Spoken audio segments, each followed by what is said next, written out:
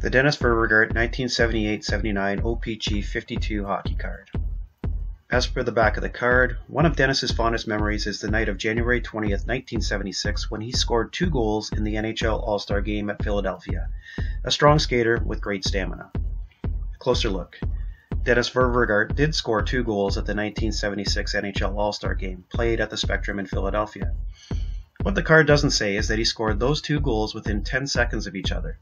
In the third period, Ververgaert scored at 4:33. He then scored again at 4:43. Both goals were assisted by Bryan Trottier and Billy Harris, both from the New York Islanders. Going into the third period, Dennis's Campbell Conference team was down 7-1 to the Wales Conference team. Ververgaert's quick goals and follow-up goals by Denny Potvin and Steve Vickers made the final score a respectable 7-5 loss.